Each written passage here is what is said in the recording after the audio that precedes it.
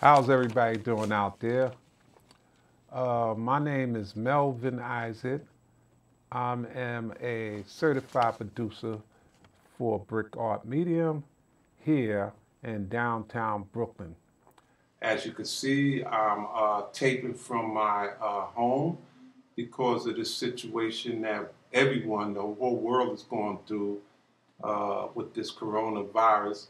So it's challenging, but it's nothing we could do. We have to do the best that we could do.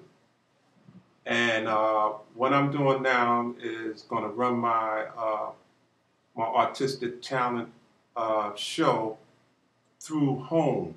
So everything's going to be done from here through home. I'm following the CDC guidelines to stay at home, uh, wear your mask. I wear the mask when I go out, and gloves, because you never know. You got people walking around, they don't even know they have it, and they might sneeze or cough or whatever and give it to you. You don't have your mask or your gloves on, and you end up getting it. And if you got a family or kids, you end up sharing it with them too. So everybody will get it. So you don't want to do that. So I want to follow. I'm following the CDC. I hope that you do the same thing as well. But nevertheless, we are here, and it's good that we all still can communicate, and that's why I'm communicating with you. And I hope that everyone is still feeling good, all in good shape, all healthy. And when this first thing I heard, when it broke out with the coronavirus, I'm always getting my hair cut at the barber, but when I heard that, I said, oh, no, no more barber until this thing goes, because you never know with the clippers and people coming there. And so now what I did, I went out and got me some clippers, and I'm the barber now. Cut my own hair, and I just shaved it all off, because now I don't have to worry about going back and forth until this thing happened. And now I kind of like it like this. So what the heck? So that's my hygiene for that.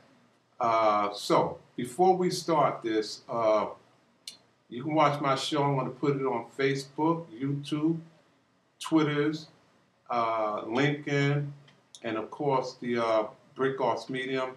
And it will be on every Monday and Wednesday. Time would be 1 a.m., 11 a.m., and 4 p.m. And we'll be on at Cablevision 68 and Verizon 5042. It might be on 43 too, I'm not sure now. But you can follow me on that, and I will give you the link to this in my video.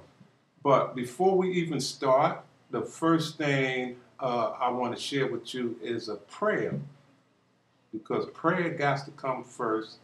And I want to share with you, and you're going to have good prayer. And then after that, I'm going to share with you some art videos, and then I'll come back, to close it out. But this is what I'm offering from the home. It'll be some other, probably I'll end up sharing with you some videos that I have did in the past, because I can't go out to do anything now. But to uplift your spirit, there's some good videos.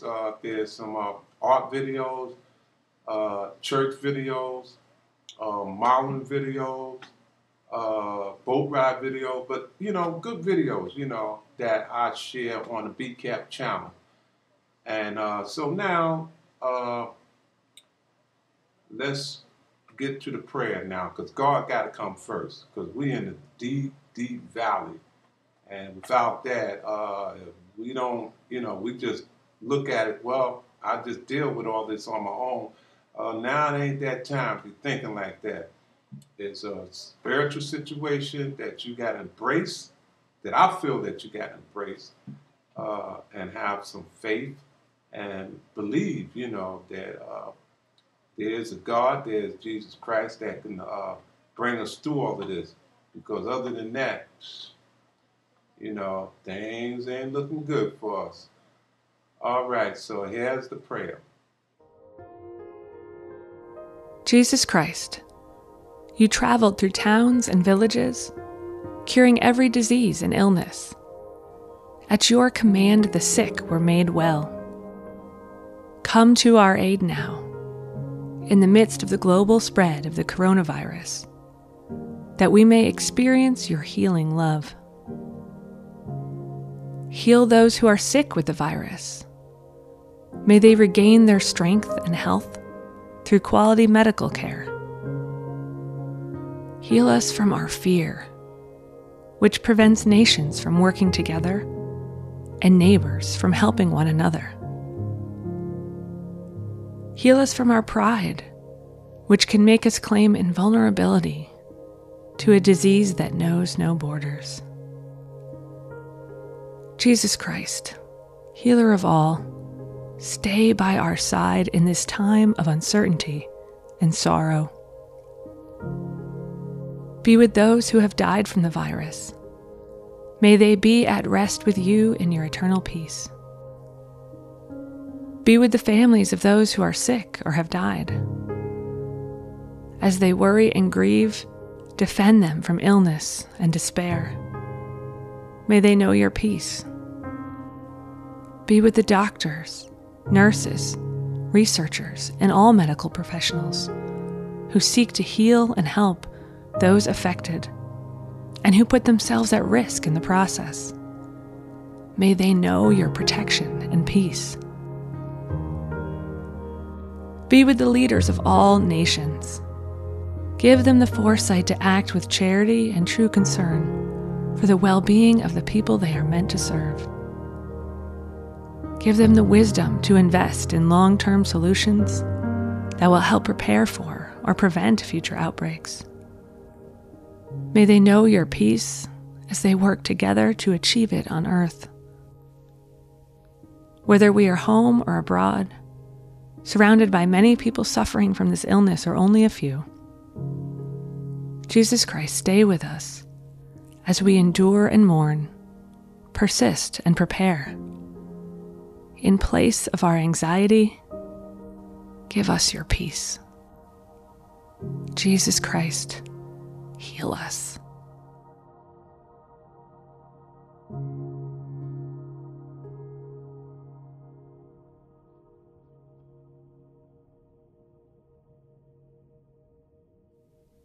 Thank you for praying with us. Now, I hope you enjoyed that prayer. I think that was very good. It's right on time. And now is the video of the art video that I want to share with you, that it could help out with anyone that's into art or not into art. You'd be surprised. You'll see these videos and it's going to, because you're at home. So, like art will definitely help anyone out because it's a therapeutic. It relieves tension, stress, and anger. So I think this is the best time to watch these videos, and you could do it on your own because they show you, where this art video that I'm sharing with you that can help you and to become an artist. And even when this is all over with, people want to probably buy it. I can't go down to Dick Blick to buy anything right now in my canvas because everything is closed. So all I can do is just watch these videos and learn from that as well. But I think this is very uplifting, positive. I think it's going to be great for anyone that's an artist, for you as well. So I hope you enjoyed this video.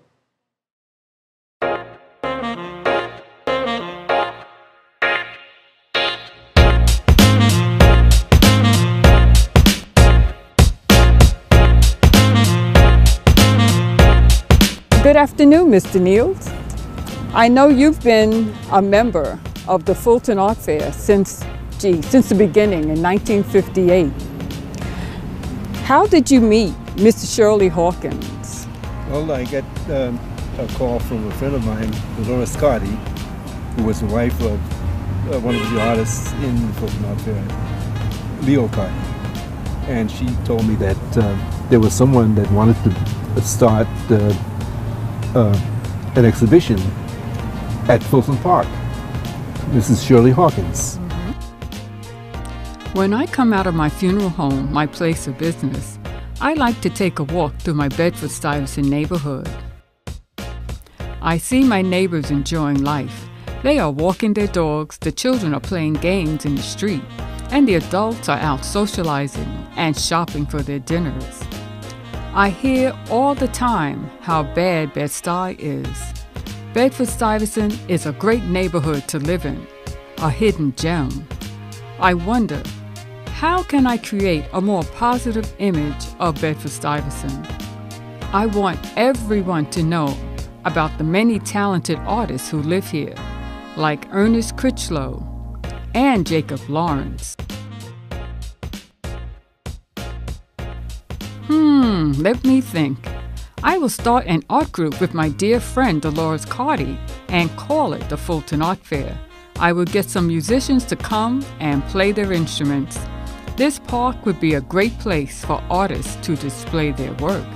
I will get some artists to come out to Robert Fulton Park and hang their work on the fence. People can come and see the creativity that surrounds them. We can make a weekend of it all and call it Fulton Art Fair on the Fence. What was life like in Bedford-Stuyvesant back in 1958? It was very, very lively. The park was fantastic. We had an exhibition with maybe 80 to 100 artists. Wow. The entire park. That's impressive. And it was unlike anything that you've seen today because the Boys and Girls High School was not there. The school right behind us. There was a bunch of clubs, the Monterey Club, the Berry Brothers, the famous Berry Brothers tap dancers. Oh, yeah. They had a club there, and the Tip Top Club. And there was entertainment in those places. So there was contact with the entertainers and the artists at the fair here. So tell me about some of the other artists who were involved with Fulton Art Fair back in the day. Richard Mayhew was one of those. Okay. Tom Feelings, Okay. Al Hollingsworth, Nat Pinckney, Louis Belial, Vivian Schuyler Key, who was a mentor of mine.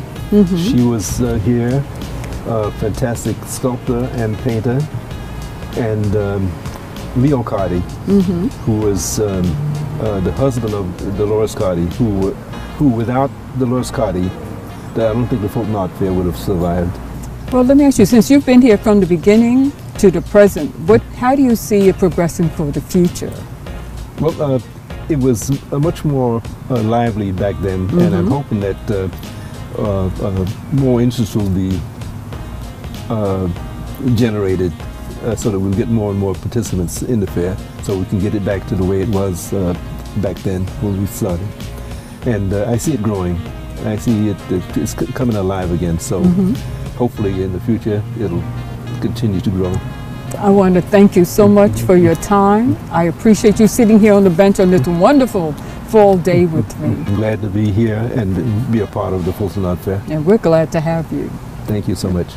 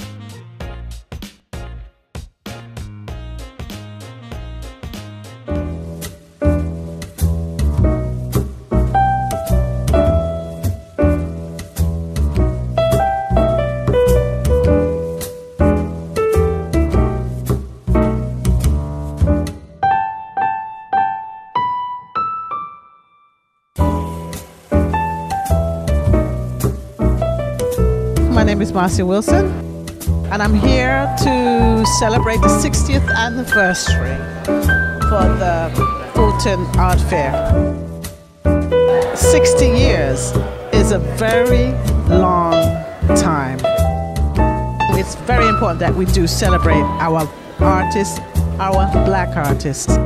And one of the things that I really, really want to express more than anything else is that we as a people must invest in black art. We must buy and support our black artists.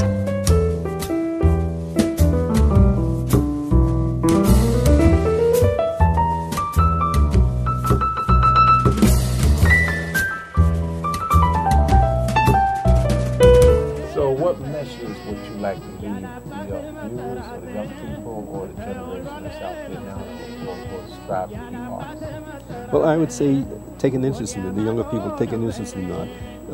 Parents, guide your children towards art, because art, I think, is a elevating force, and it's a peaceful force. And with a paintbrush in your hand, you know, it's peace. And I think that's something that we should work for, striving for peace. And I think art lends itself to that, a peaceful world. Creating art is an act of love. And through that creative process, you gain so much on a personal level that's incredible. When I paint abstract art, I am dancing, I am singing. I hardly pay attention to what I am doing, because the forces of God/love is actually working through me. I happen to paint abstract work, flat, and it's really incredible. The only thing that I do when it comes to abstract work that I can claim to be my own is I picked out the medium. I pick out the paper and what size. I pick out the canvas and what size. But everything else, my choice of colors, the design within the artwork, is something that works through me. I be enjoying the process, loving it. I be singing, I be dancing. I'm spiritually uplifted and happy. And I know when to stop. And I know when the piece is complete. It's when the name of the piece pops in my head. I've learned to stop right there. And that's the first time that I really look at the work and see what was created through me. I would say to the young people, or anybody out there, you know, that we have ability and qualities in us that we don't sometimes exercise and play. We have it, but if you don't try or make a move, because most of us have artistic ability, creative ability. We have it in us. We're born with it. Yes. We actually are born with the energy. So young people, what they need to do, it don't have to be drawing. It could be music, could be writing, could be dancing.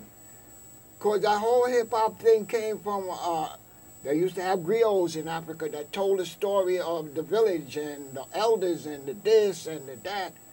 Hip-hop is like a story. And it's a talking thing. It's like poetry in its own way. And poetry is a way of using your artistic ability with words.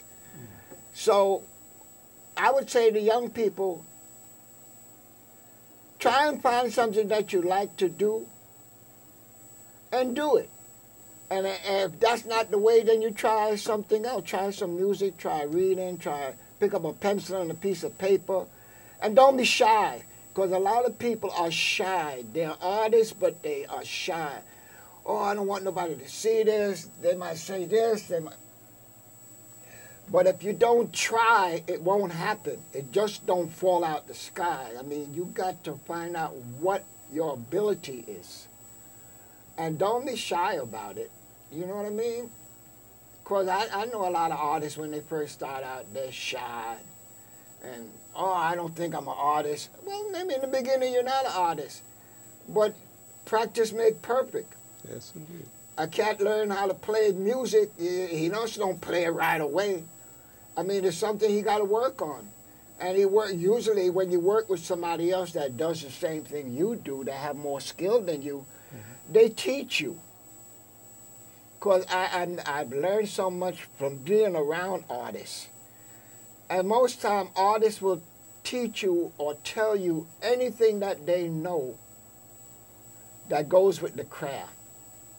It's very few times you might find somebody that don't want to share with you what they know when it comes to artistic ability. Like I say, writing, dancing, playing music, visual art, poetry.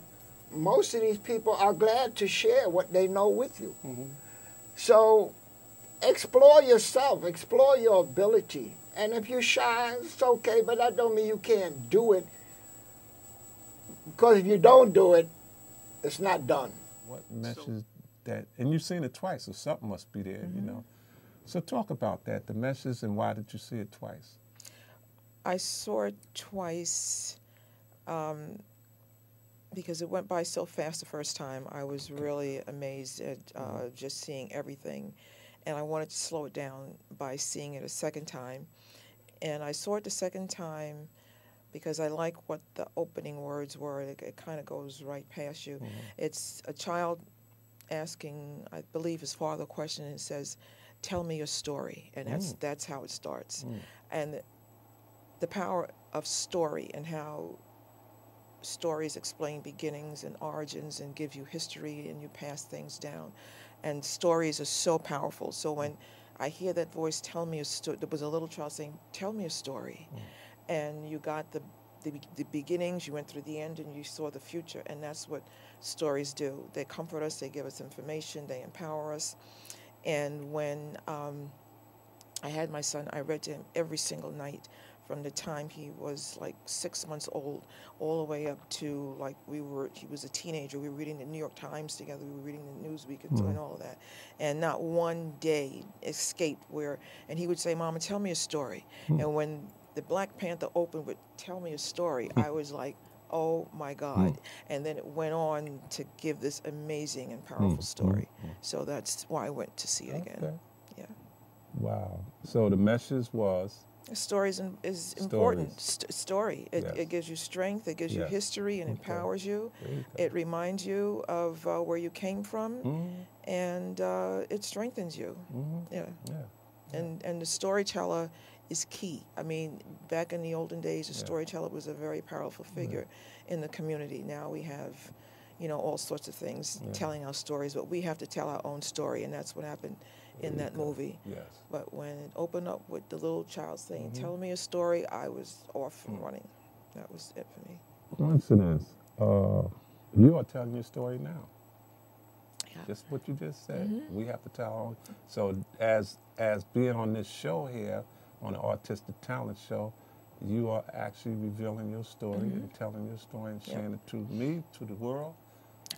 Yeah, it's a good story too. It's very powerful, telling. Very powerful. The message I would like to leave with the public is that everything that we are surrounded with is an artistic expression. So the original creativity, no matter if you're into any type of spirituality, and in that spirituality, there's a creative or a creator.